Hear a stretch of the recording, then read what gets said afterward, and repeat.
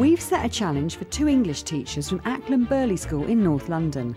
Right now, they've no idea where we're taking them, or that by 2 p.m. this afternoon, they'll need to be ready to teach their Year 7 class Shakespeare's Romeo and Juliet. I would doubt that they've ever studied a whole play, and I'm not sure how much drama they would have done, so this will be a really good opportunity for them to get stuck in role, I hope. Our 2 teachers are Sarah Mark, an ex-actor. She's been teaching English for 3 years, and her colleague, Lewis Rolfe, a graduate trainee. He's on placement at Acklam Burley and has hardly any experience teaching drama. Renfield. Who's Renfield? Not apprehensive, but I'm guessing that there is going to be a fair degree of spontaneity on the day as to how we put our heads together and work it out. I've got a drama background, so I think my confidence is kind of getting kids up and moving. For him to get students up, maybe not something that he's always so keen to do. Come, he is here, master, hear me. Mostly we're sitting down writing or reading. You read or you just write. It's a little bit boring. To help them find inspiration for the lesson, we're taking them to Shakespeare's Globe Theatre.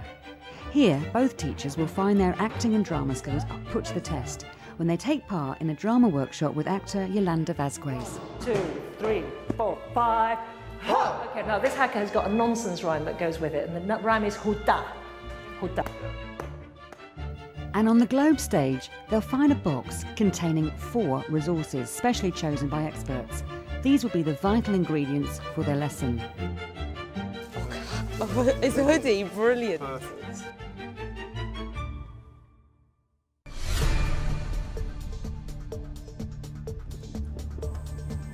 It's 8:30 a.m. and our 2 teachers are travelling across London. They've got no idea where they're going or the topic of the lesson they're being asked to teach. Okay, we're going towards King's Cross. I don't know, maybe a gallery. Maybe the British Library. We're near the British Library. It's quite scary though, not knowing anything about it. Oh, it is the Globe. I've been there. Oh, it's here, duh. Oh my God. Oh. They may be beginning to get an inkling that their lesson will be something to do with Shakespeare, but there's still plenty of surprises waiting for them in the box, and actor Yolanda has the key.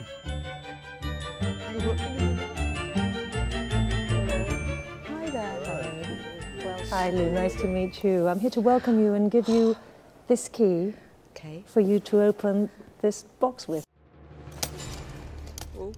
Yeah. Treasures. Shakespeare's Romeo and Juliet.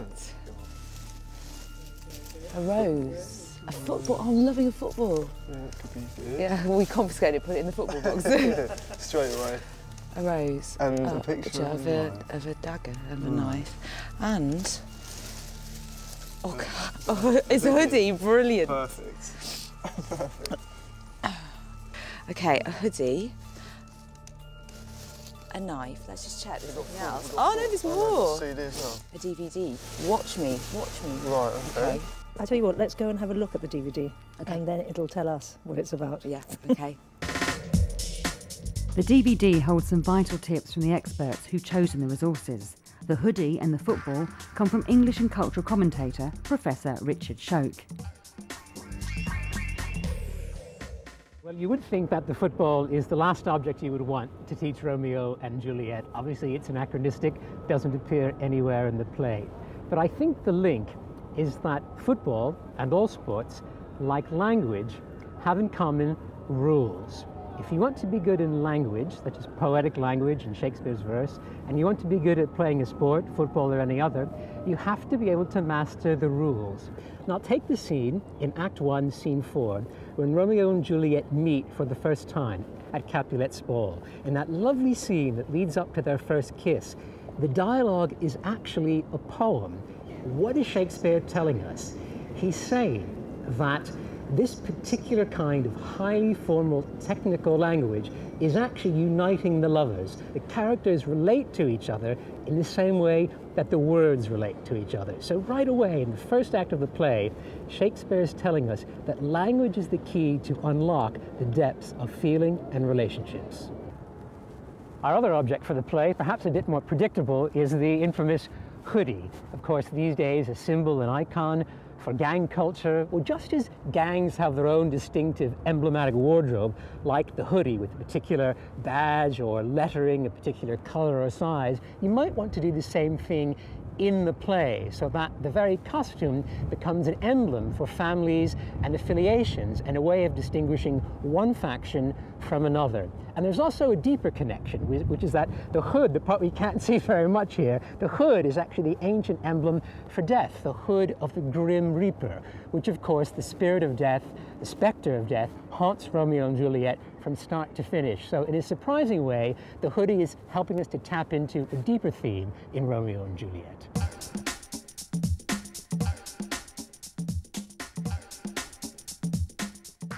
Once we had the Romeo and Juliet context, I understood the kind of significance of gang-related warfare and hostility in modern-day football fans. What I didn't think about was that kind of concept of using the ball to actually mirror the rhythm of Shakespeare's language. And I think that was a really interesting idea, and it probably wasn't something I would have picked up on myself. The hoodie was really interesting. The whole concept of the hoodie and linking the hood itself to death was fascinating and really interesting in terms of what we associate with hoodies today. The rose and the picture of a dagger have been chosen by theatre director Bill Buckhurst, who's currently rehearsing Romeo and Juliet. The first object I've chosen is a dagger. Maybe not the most original object, but I think hugely important in several different ways.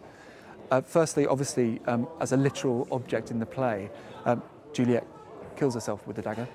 It's a pretty gruesome, horrible way to die, I imagine. I think the real thing is scary. Of course, it's a completely impractical thing to bring into school, but to maybe talk to the students with a picture there to really think about the reality of the situation. That there's a young woman who produces a knife and stabs herself to death. Just kind of, I've talked to the actors a lot about that.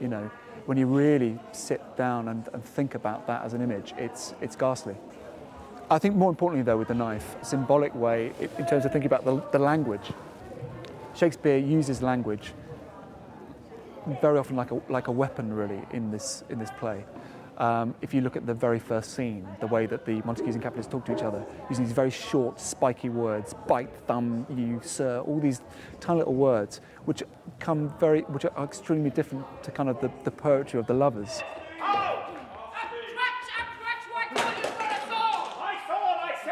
I think, another image which I've been thinking about a lot is the rose. I mean, kind of the opposite object to a knife.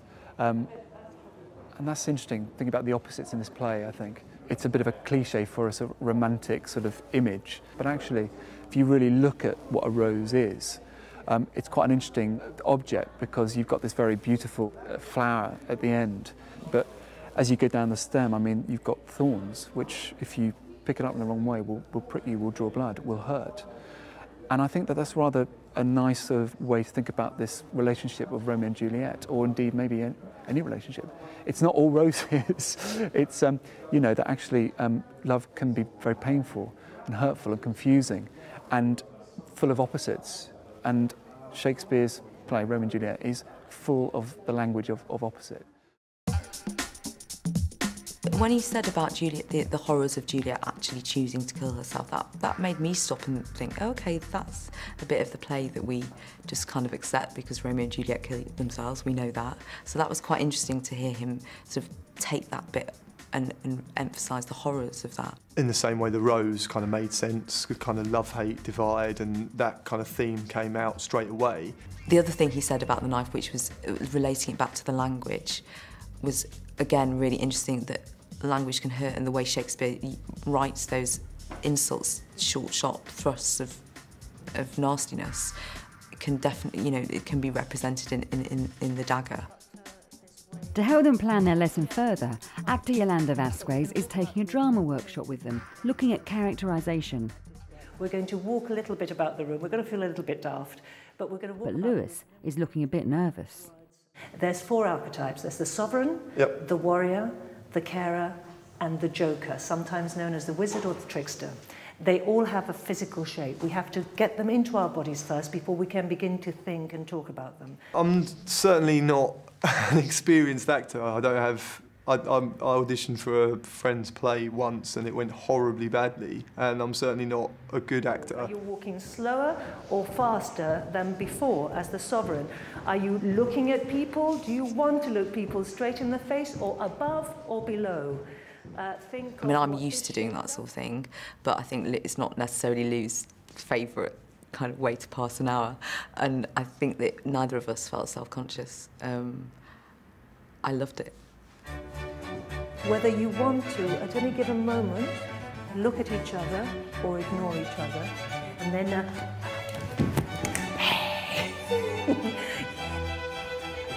Have at thee, boy. have at thee, boy. Have at thee, boy. Very good. Get me to some Peter's church. Good father, I beseech you. Get me to some Peter's church. Good father, I beseech you. And stop. Fantastic. Really good.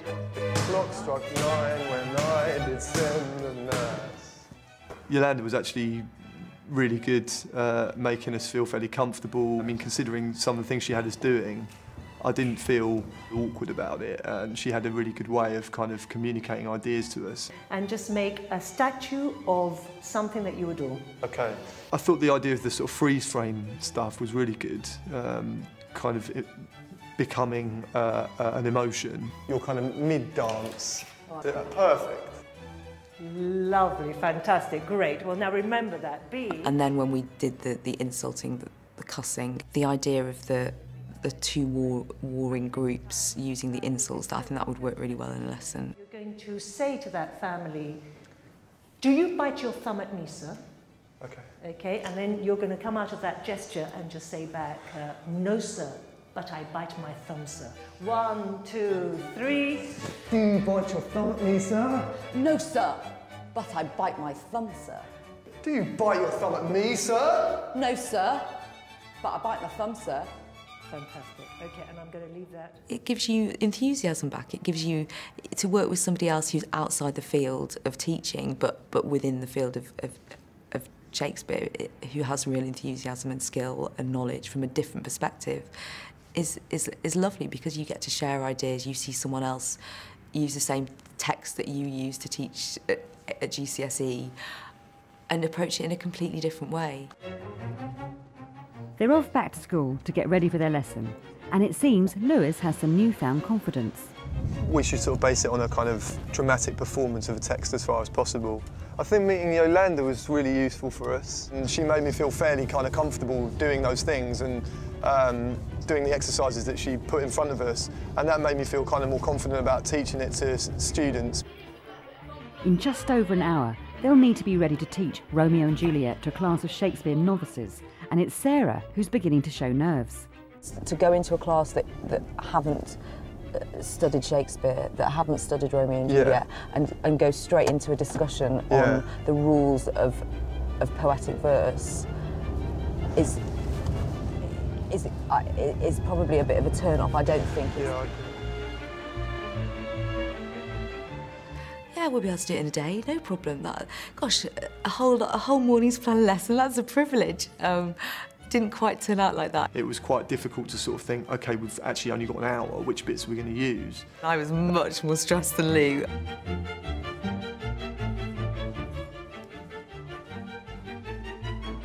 But help is on hand from their head of department, Emma Barker, and she'll be sitting in on their lesson later. I think Sarah will relish the fact that this is a drama challenge and really be in her element with it. It's a play, Romeo and Juliet, that we've studied. We used to do it at Key Stage 4, and then we're about to start teaching at Key Stage 3, so she's familiar with the text, and I know she's really sort of brought it to life in the way she's taught it before. Lou hasn't taught this text at all. What are the characters? Sorry, I'm not clear what they're... Are they all the same characters? Happiness or anger. Okay, and they're using the insults? Yes. Being happy with them or being angry with them? Yes. That's not really going to work, is it?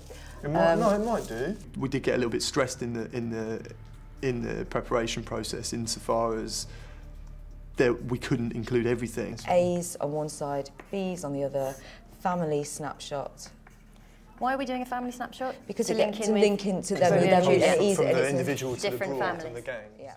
So I was very glad of some clarity from Emma, who didn't have all the experience that we'd had in the morning and therefore could actually see things that would work immediately and was able to help us discard things that wouldn't work. I think that maybe we can get them to think about the way they use their voice, the way they use their body as they deliver their line to really push their message home. And then when you've gone through the text, I think you want perhaps ask them to draw some conclusions about language. So that's when you go back to the language focus. What do you notice about the words you're actually saying?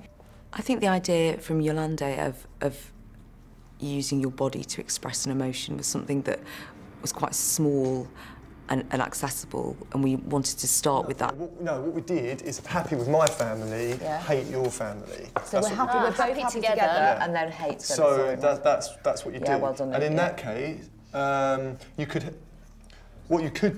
how we use the props. So you do the happy family snapshot. Sure. So when you're doing that, we've got them on two different halves. So you sort of push the most important things we thought to explore were kind of this idea of love and hate and the kind of pathway and the idea of gang culture and hostility.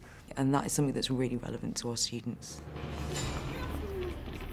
But will their students share Lewis and Sarah's enthusiasm for Shakespeare?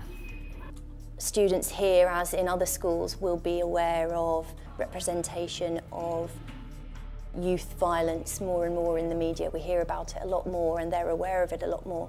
And I think seeing that Shakespeare was dealing with similar issues is something that makes the text come to life for them. The class is a Year 7 class, so they may well have experienced Shakespeare at primary level. I would doubt that they've ever studied a whole play, and I'm not sure how much drama they would have done, so this will be a really good opportunity for them to get stuck in role, I hope.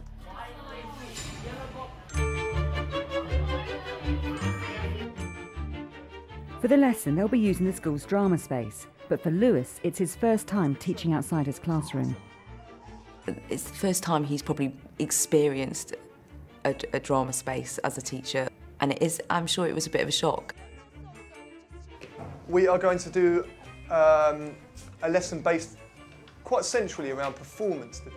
Because normally my lessons are taught with desks in front of the students and pens and books in front of the students, and even though we kind of have an interactive environment around that, it's certainly not an environment where there are no books and people are sitting on the floor. So through sort of experimenting and putting yourself in there and doing bits of acting and stuff yourself, you have more to draw on and to pass on. Dobby, tell me something about a rose then. What does it make you feel? What emotions does it make you feel? Probably like two-sided, because a rose, it looks nice, but it has thorns. Right, okay. So it might feel like you're in love or something. Right, good. It kind of makes me think of war, because like the wars of the roses. Right, okay, good. Brilliant. They gave more in response to the objects at the beginning than I ever thought they would. It was lovely to hear what they had to say, and it made it very easy for us to find a route through. What feelings inside might you associate with seeing a knife like that? Frank? Is it like anger and you might feel a bit scared? Say if you're in a fight or something and someone would come out with a knife. Why would that change it? What would that do to the fight, Dan? Just, I don't know, sort of like ruin it. It would ruin it. It would. What? Yeah. Okay. When I say the words hoodie to you, what kind of emotions might you associate when you see or when you wear a hoodie? We get a lot of press at the minute, or ongoing at the minute, saying what other people think when they see hoodies. But students who wear hoodies and perhaps could be associated with the negative connotations of wearing a hoodie, it's really interesting to see perhaps what they can come up with when they just get asked to disassociate themselves from wearing a hoodie but just see it as an object. And so that was really interesting and got some fascinating emotions from the kids. Look, like, because you said on a Sunday you'd put your hoodie on and feel warm and snug. Yeah.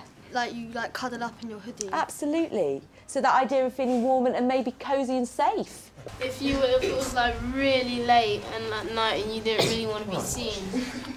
Okay, so the idea of it being a camouflage, something to hide behind. Yeah. Lovely. Ashamed of your face.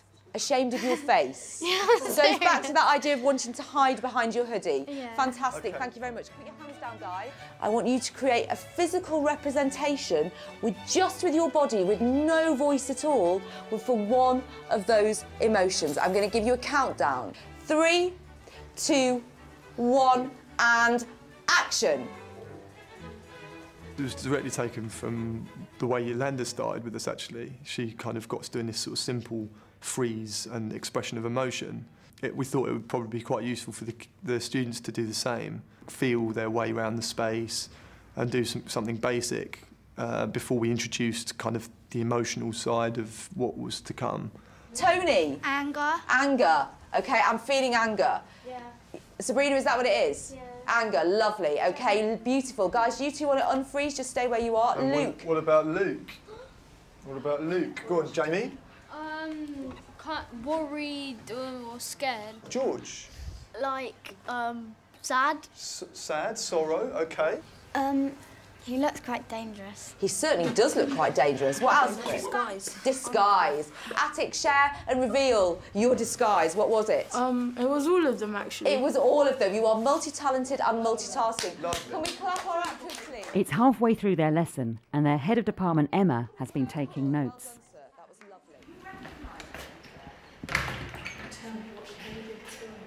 Yeah, I think it would have been nice to have more of the students using a bit more of the language and to look a little bit more about the patterning of the language. I think the football was there perhaps to invite those kind of comparisons, that there's a sort of a to and fro and that one side does something and that promotes a specific response from the other side. I liked the way they made the links immediately at the beginning between the sort of the different emotions, and I thought the hoodie worked really well as one of the props in inspiring them to think about sort of it as camouflage and that you're hiding something but that you're also sort of presenting a particular face to the world. And I thought the connotations of the objects were really apparent to the students and they were able to use them really readily in their drama. So I was really, really pleased.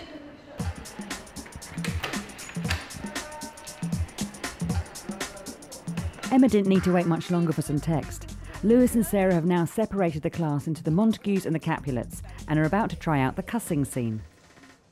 Leon, I want you to be really brave and start this off. We are now going to use text from Romeo and Juliet to really convey your feelings to the opposite side. 3, 2, 1, action! Do you have your thumb at me, sir? No! Brilliant!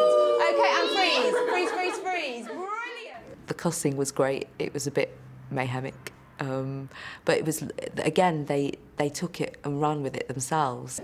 Do you quarrel, sir?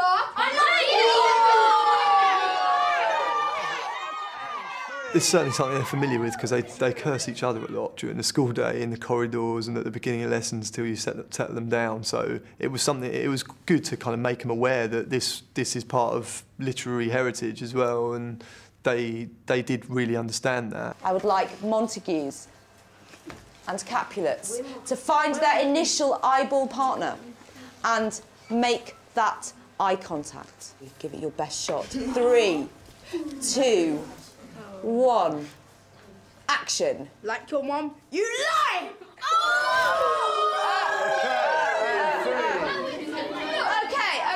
Okay. What actually happens in this room when an insult gets thrown? Okay, let's hear first of all from the Montagues. Go on. You like get angry, so like, and excited to say more cusses to them. Okay, so getting one cuss makes you do more. So one insult is provoking a response, even if it is not on the green paper. Fantastic, guys. And they themselves saw the build-up of how that could come into a much more serious fight. When you add the words that turn it into a modern-day cuss, as we've just said here, what happened to this room when Dobby made that choice? Then you think this is it. Everyone's just going to start. Why is everyone just going to start? Because people are going to laugh, but some people take it serious. And if you took it seriously, someone else... For me to have taken that as as something that they'd learned in the lesson or been able to understand through a tiny bit of Shakespeare text and a tiny bit of physicalisation of emotion. I was really pleased. That for me was a really positive outcome. When you go to a football match, you see opposing fans throwing cusses back and forth, a bit like we've just done. I wouldn't feel as concerned or apprehensive about taking a drama lesson now. Whereas before, if someone had asked me to cover a drama lesson or get involved in drama, I'd have probably been fairly apprehensive about it. Whereas now, having seen a bit and done a little bit with Sarah, I feel that drama is not necessarily to be feared. The two warring families, the Capulets and the Montagues, finally, after hundreds of years, made friends. If you'd like to try out teaching outside the box, why not get in touch with your local theatre? They usually have seasons of educational performances and workshops for teachers and schools. There's some helpful web links on the page associated with this programme at teachers.tv. I learnt some things about Romeo and Juliet and how objects can be connected to different emotions. About roses, when it says something so beautiful can be so hurtful. Because of these two families arguing, like two people died just from their families. So at first I thought Shakespeare was boring and that, but when we got to act out scenes and sort of joke around with each other and that, I just sort of find it kind of fun.